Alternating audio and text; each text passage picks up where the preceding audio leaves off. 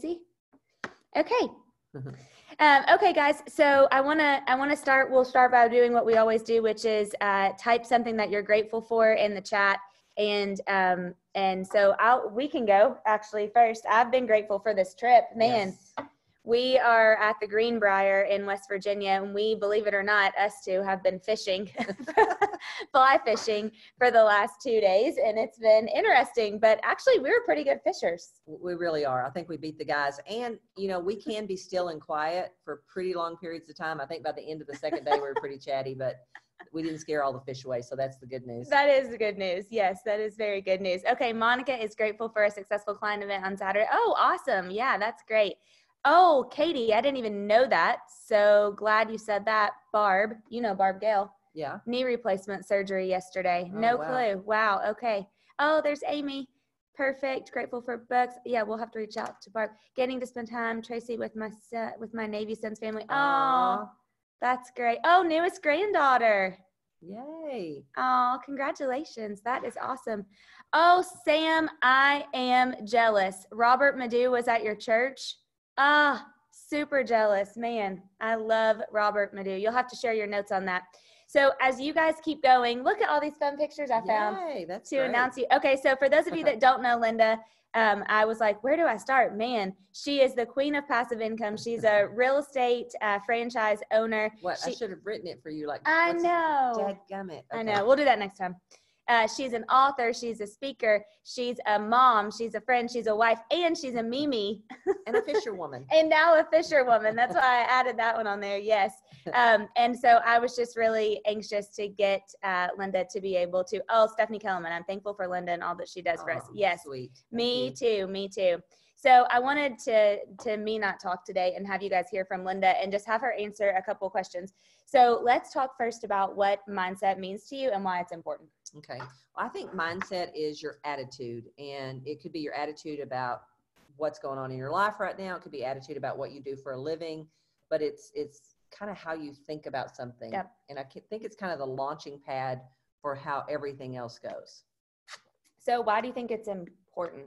Well, because I think what you're thinking starts kind of catapults you in a direction. So if I've got really crappy thinking, then I'm probably not going to find the great opportunities in the day, or I'm going to not, see things through a good lens. I'm going to actually have a tainted lens. Yeah. So I think it kind of sets the foundation for the activities you do, how you treat other people, just how you feel totally for the day, and what your thinking is. And I think our thinking controls everything else that we either achieve or don't achieve. Yeah. So will you go back and just start a little bit and tell them kind of your background, just how you grew up, and then, because I think that has a lot to do with mindset. That's so funny. Well, it's real funny because we're up here is this the hills or a mountain? Mountains. We're in the mountains of West Virginia. Sorry, I did not do well in geography or history either, or whatever. And I didn't in biology, clearly. Obviously, she did not know biology about fish. We'll tell you all that story later. So, but I grew up a lot like what I see around here. I mean, I literally grew up, James and I talked about this because we have very similar backgrounds. James was our fishing guide, and he's been doing this. He started the Greenbrier probably 40-something years ago. He's an amazing guy. He's Gary Keller's right arm up here with guiding and all of his stuff up here. And he's just an amazing man. It's worth the fishing trip just to meet James. Mm-hmm. And, we grew up similar in houses that, his didn't even have running water. I think we at least had running water, but we had a potbelly stove to get warm. We had an outhouse. There was no indoor plumbing. And I remember one time they wrote an article on our house. It was 100-year-old house. And, wow. That's cool for a lot of people, but not when you're living in it. Not when you're living in it. And all the friends are going to see that you live in this old crappy house, which they kind of knew it probably anyway when the bus drove by. But so, I grew up very, but when you're a kid, you don't really know, mm-hmm. You don't really understand. We didn't get food stamps back then. We got commodities. So James and I were talking about sometimes starting like that. I think it does a lot of things for you. Number one, it builds character of nothing is really that bad. Yeah. You know what I mean? And I think when I see people, and especially even some of my own family members, when they grow up and they have plenty and they've never had to really worry about what you're going to have or what you don't have, I think they tend to be afraid of what they're going to lose. Yeah. And I've never been afraid of what I'm going to lose. Now, don't get me wrong, I've had some fearful moments, but I've never been totally afraid because I've been there before and I've got here. So I feel like I can do it again. So yeah, dysfunctional family, both alcoholics, just a lot of really honestly worry and fear as a child. If I had to say, what's the words I remember, it's worry and fear. So maybe that's what drives me today. I don't know. But how did that affect your mindset, do you think? Because I feel like you don't have that mindset now. You know, what's interesting is there's 5 of us and every one of us took a different attitude about that. So that's a great question because I've never really thought about it like that. But I don't know where it came from. But, you know, I just, you know, I'm sure I had some terrible attitudes and moments growing up like that. But I just saw that if I saw a glimmer of hope, I think attitudes have to do with your hope. How much hope do you have about the future or about the day or about your opportunities or your life? And I think I saw enough people, like I had a half brother that lived in a beautiful home and you'd go, I got to go there once and sleep in his bed that was so comfortable and the sheets were so nice. That's why I have nice sheets now. That's why I have nice sheets everywhere now. But I think if you can see a little glimmer of hope of something different, and that's why I like to hang out with people who've achieved more and have different things because they inspire me and give me hope, you know, and it's not always about even about material things. If it's a person that's a great mother, a godly woman or something, I aspire to be that. So I think that's why we hang out with each other and we do certain things with, you know, with certain people because they inspire you to be better wife, better mother, better realtor, better whatever it is. Yeah. So, okay, how do you specifically keep a good mindset just on a regular daily basis, like some of the things you do? And then what about when you're in like a season of difficulty? Because we all have those. Okay. So first of all, never expect yourself to have 100% great attitude all the time. Because if you do that, if you look at anybody else, myself included, and you think, oh, well, she always has a great attitude. That's, you know, that's it. No, it's kind of like Gary's balance, counterbalance. It's crappy attitude. How do I get myself out of that? You know, how do I get back to a good attitude? I don't think it's a constant great attitude.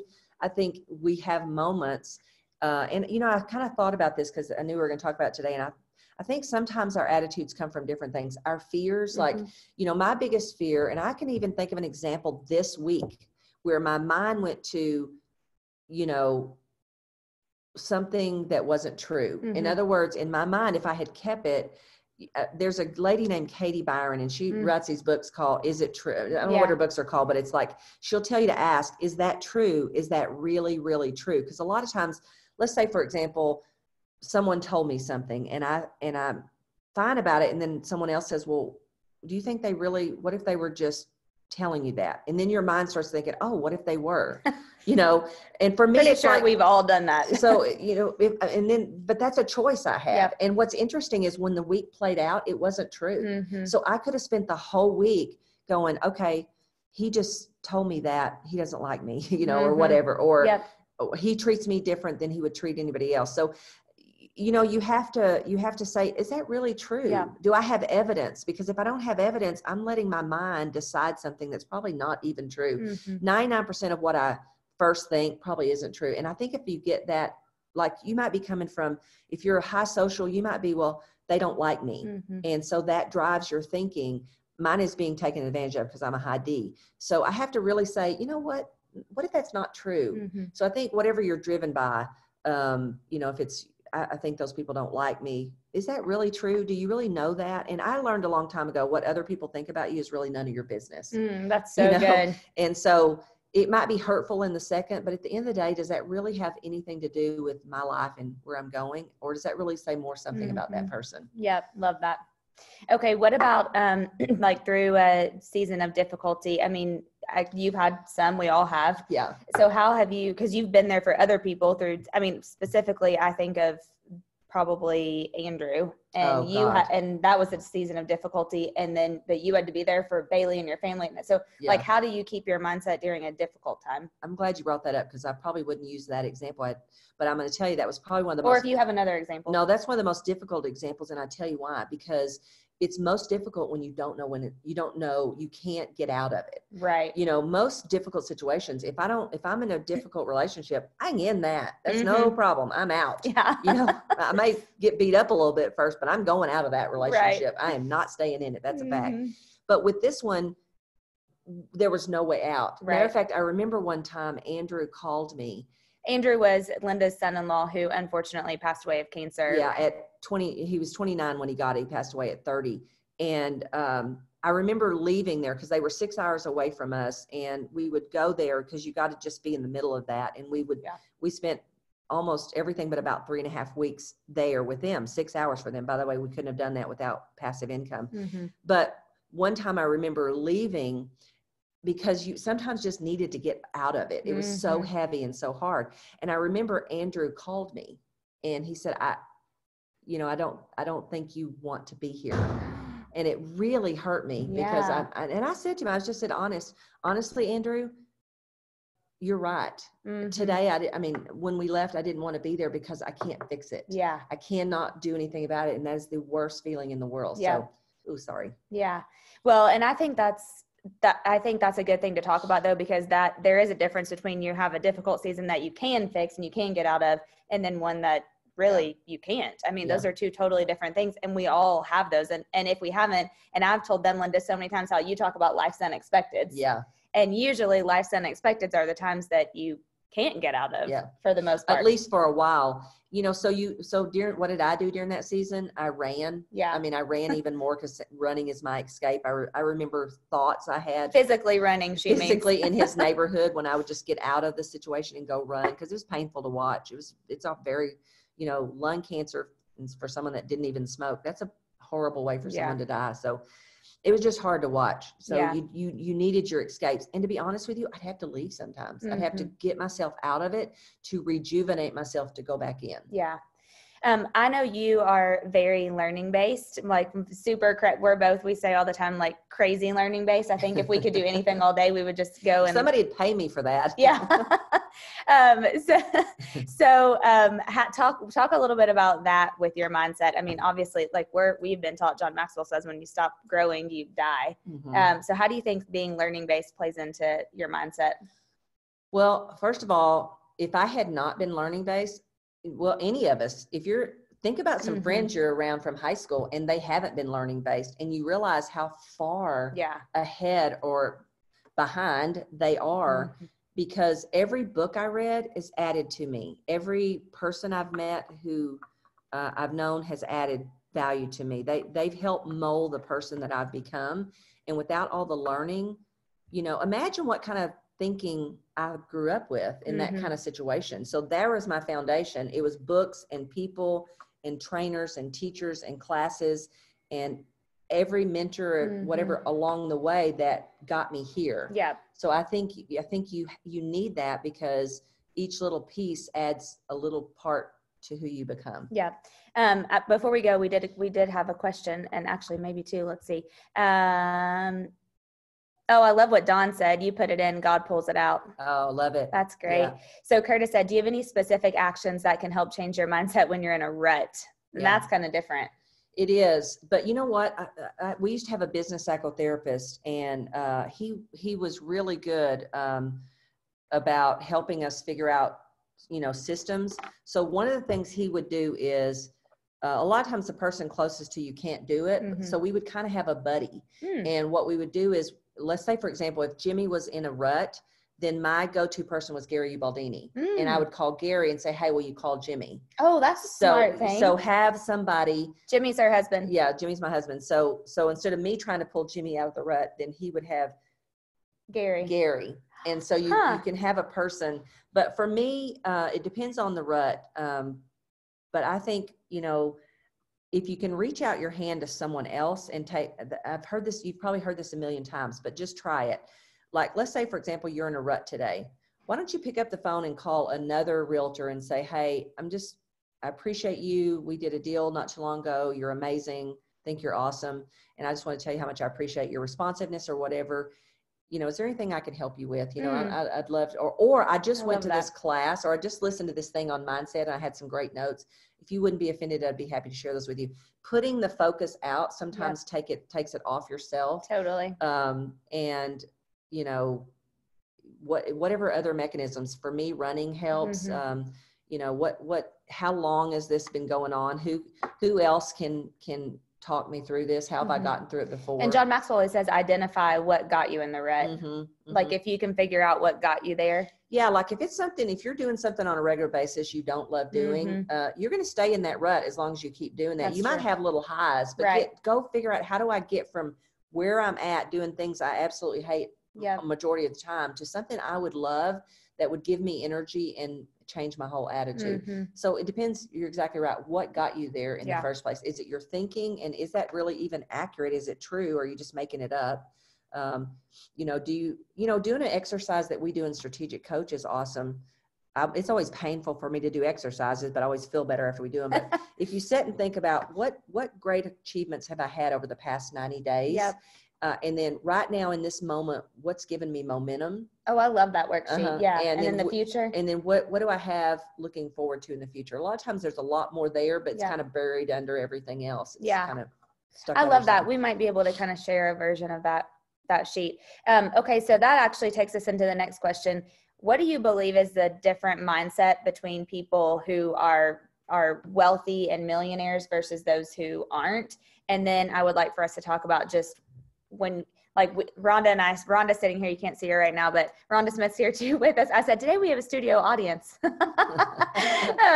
But we were talking yesterday we were saying, I used to get so, this is going to sound kind of mean, but not frustrated, but when you're sitting down with another agent or with another person and they say, oh, I make enough money, I don't need any more money. And I would always kind of be like, oh, really? I mean, because money is good for the good that it can do. And we were sharing an example yesterday. We are here in West Virginia. Actually, you share that about. Well, we're here in West Virginia, and in 2016, they had a massive flood. And Gary Keller has a house here, and the area was devastated. And so we have no Keller Williams up here, but we sent our KW big semi truck full of products, and our people came to help, and Virginia region came over and helped, and Gary just put lots of energy and money and resources into a community. And he could not have done that had he not never said, I got enough. Yeah. I mean, he made a huge impact here. So what do you think is the difference between the mindset and that? Abundance and scarcity. Oh, good. If people come from abundance, meaning I'm not worried that what you have, that what you have has nothing to do. I'm happy for you. And that should propel me, if I like what you have, to say, hey, wow, that's kind of cool that she does that and she's able to do that and she can do that. So I think abundance and scarcity. When people come from scarcity, they hoard, and I don't think the world gives you more when you hoard, or what does he say? Be a river, not a reservoir, or something like that. But also, he always says that thing about when you're holding on to something or you have scarcity, your hands are closed so you can't receive. But when you have abundance and your hands are open, like your hands are open because you're giving, but they're also open for you to receive. So I think if you catch yourself in scarcity, you just have to say, okay, how do I get it to abundance? So I think the biggest difference is abundance and scarcity. Okay. Yeah, that's really great. And what do you think about well, maybe just to go a little bit deeper on that, what would you say if somebody, like, their natural tendency is to think scarcity mindset? Well, I think we all have a little bit of it. So I don't think anybody is, oh, well, easy for you, you're just abundant mindset. No, that's not true. Right. And even, I always hate it when people, like on the KPA and stuff, and that was an assessment that we have, people think that the optimist person is a better person, and pessimist is wrong, or whatever. It's not pessimist, but I don't know what the other one is. I can't think of it. But the truth is that's not true. Right. The truth is one never really sees what could be happening or coming, and the other one is always kind of saying, that's great, but what this might happen. So they're more sometimes a realist or whatever. So I think what was the question again? I forgot. Oh gosh, it's been a week. It has. Fishing is hard work. We're tired. The millionaire versus not millionaire. Yes, and it's skepticism, optimism versus skepticism. Yes. Thank you, Jay. Yeah. That didn't help. Oh my goodness, this is like a podcast episode gone wrong. This is really what y'all see before the recorder comes on the podcast. That's right. That's why we don't do live. That's funny. Okay, well, I don't remember the question, but anyway, we'll just go with it. So, anything else on millionaires' mindsets versus non-millionaire mindset? Well, I think it's a focus. Mindset is not, I don't know that I had a millionaire mindset. Somewhere along the line, through whatever reason, gradually and suddenly, I think that happened in my life, Yep. decided that I needed to have a mindset of, well, and I think a little bit is the abundant. I don't think it's scarcity, and I don't ask myself the question is, when is enough enough? Mm-hmm. So I think if you just that's a great point. Share what Gary told you when you emailed him about that. Remember? Yeah. So I used to really get frustrated because I didn't understand why people would say, well, I'm just happy where I'm at and I got enough or whatever. And that, like Dana, that kind of was like, I don't really understand that and it's not about the things, but I don't understand not always achieving. Right. I mean, why not always want to see what's over the ridge? Well, because people would say to you, well, Linda, you've already achieved it all. Why are you still working? Why are you still doing this? Yeah. And a lot of times it's family. So I emailed him and I said, look, I'm struggling. I know there's got to be an answer to this, but I'm so close to it, I can't see it. And he emailed me back and he said, you know what, Linda, life is about becoming. And the way we become is we get up every day and we try to achieve more. Sports teams don't win one championship and quit. They go back out on the field and they work harder and they see who else they can become. Yeah. So I love that because when I really think about it, all the things we're talking about today is who you're going to become. And if you decide that, you don't need more, that's bad to even think about continuing to achieve. Because if you give enough value to the world, you can't keep the money away. I say that all the time. Yeah. But if you just say, okay, well, I'm just after this number, then everything else that you could get from it just goes away and it's only about the number. And so I think you just have to say, I don't want to get, and there's some kind of story that I heard years ago about somebody getting to heaven and the angel was taking him around and he sees this huge building and the building is like huge. Everywhere he goes, he sees a corner of the building and he goes, what's in that building? And he goes, you don't want to know. And it's like, no, I've got to know what's in the building. I'll give you the short version. So eventually the guy says, well, what's in that building is all the blessings that were meant for you that you didn't ask for, you didn't take advantage of. So that's kind of the way I see it. If I don't get up and keep trying to achieve more, then I'm not going to become whoever I could actually eventually become. I have become who I am today from all the achieving I've worked at and tried all the years, all the many years, 30 something years in the real estate business. And sometimes people don't even see that. They think that it was like a, one thing that you achieved profit share and that made you like, it's all the things and all the years of the work. I think a lot of people forget that. And getting up every day and saying, I wonder what I could achieve or how big can I get this to be. And the limitations are always with myself. If my business is only this size, it's because I haven't learned to master people yet. Once I learn to master people, then the business will get bigger. And so a lot of people don't want to do that because they don't, maybe they get stumped on the headache of trying different things with their business. But the truth is the real value is going through that issue and that hard thing, because on the other side is a new you. Talk about the 50-yard line, because we've asked a lot about that. So years ago, when I was going up to Ohio, Indiana, and Kentucky, I had this amazing real estate business that was doing 200 transactions a year back when 200 transactions a year put me number one in Keller Williams Realty. Yeah. And it was really, everything was working fine. And all of a sudden I started not being, I needed something different. I wasn't challenged. I got sick of just new wallpaper, new color carpet. And so I mentioned to Gary, because he was my coach at the time. And so he recommended that I now take advantage of the last region that was available. So that meant I had to get on a plane, go to Ohio, Indiana, Kentucky, and talk to everyone about trying to do Keller Williams franchises back when no one knew who Keller Williams was. It was really hard. I had no clue what I was doing. I'm sure there are moments when Gary thought, Lord, she's never going to get that done. And so I would get up and I would do it really. I'm very tenacious, and I think maybe he knew that. So I would get up and I would keep trying. But there was times when I really felt like quitting. I mean, I really did. And I'm not a quitter. I just don't like to quit. So I called one of my friends when you're in leadership, you can't call everybody and say, I'm having a really bad attitude or day to day. You just can't do it. You can only call a few people. So I called Joe Harker, because he was over in the Heartland region doing the same thing I was. And I said, Joe, I don't know, maybe I've made a mistake. Maybe because I don't want to let people down. Right. And so my thinking of quitting was, I'm letting my family down. I'm leaving them on a regular basis to come do this. I'm letting Gary Keller down. I'm letting Mel Anderson down. I don't want to let people down. Maybe maybe I just can't do this, because at 3 years, it took me 3 years to get my first market center. So I said to him, I said, I don't know. I think maybe I've made a mistake because maybe I can't do this. And he said to me, Linda, you can't quit. Because you don't know if you're on the 50-yard line or the 5. And that little bit of speaking into me gave me such inspiration. I'm like, you're right. I think I'm on the 5. And I went right back out there. And I'm so glad I did, because now we have 28 market centers in a region, and we changed so many lives. A lot of people on this call are really glad you did too. Yeah. Well, myself included. Yeah. And we changed lives, and we made great friends and great relationships that I would have never had to get chill bumps thinking about it. Yeah, totally. So you just gotta know that bad attitudes come, but they also go. Yeah, definitely. Okay, we got one question from David. How do you recommend taking an abundance mindset, but then practically turning it into a profitable or successful outcome? If you're already abundant, how would you take that and turn it into having a profitable outcome in your life?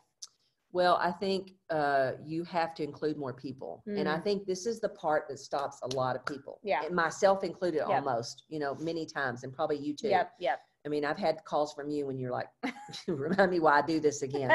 Yes. Why do we have to have all these people, that I have to try to figure out how to work through and with and all that stuff. And I've certainly been there myself. Yep. So I think the difference between, I think you can get to a certain level by yourself. And I'm a real good solo achiever. Man, I can get a lot done.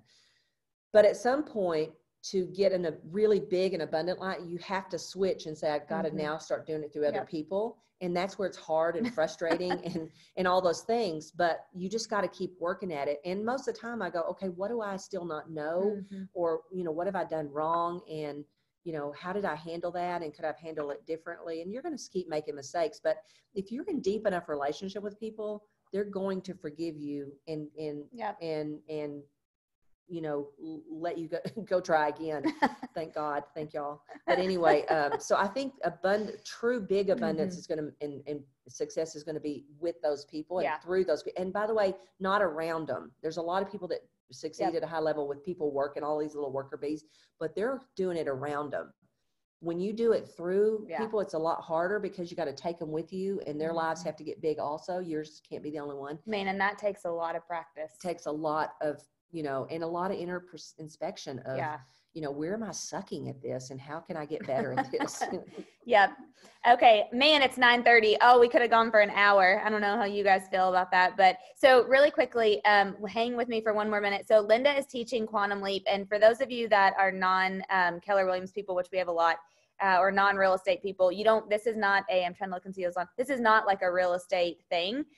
This is probably my favorite course. So, so in a nutshell, like 30 seconds, tell them what the class is about. Well, first of all, I did it years ago for 150 of my past clients. Oh, I loved it. It was one of my greatest joys. That's a great idea. People. We have such amazing tools and classes and books and things with Keller Williams that I love sharing with my clients in my database, because everybody grows from them. But Quantum Leap is really about, what disciplines and habits do you need to have an abundant life? Because really, it's our disciplines and habits that create that abundant life. Yep. And it's how do we think about our money, our time? Yep. Because all those things add up to the results that we're currently getting. Yeah. And so I think, to me, that's probably the number one thing. Yep. Okay. So we are Linda's teaching this digitally, and I'm going to, if you give me like 1 second, I am going to post the link in the chat really quickly for you guys to register. It's $39, and if anyone would like to, we would love to have you. Let's see here. Hold on 1 second. Copy link. Okay, perfect. I'm gonna post this in the chat. I know several of you have already. Oh, I don't know if that's gonna work or not. Hopefully it will. Oh, Rochelle, that's awesome. That is so awesome. Thank you guys so much. Thank you, Linda, for being on. You. Appreciate it. We'll have to do it again. Thank you guys so much. Yes. Have a great day. The audience is clapping. Our studio audience is clapping. Thanks, guys. See ya.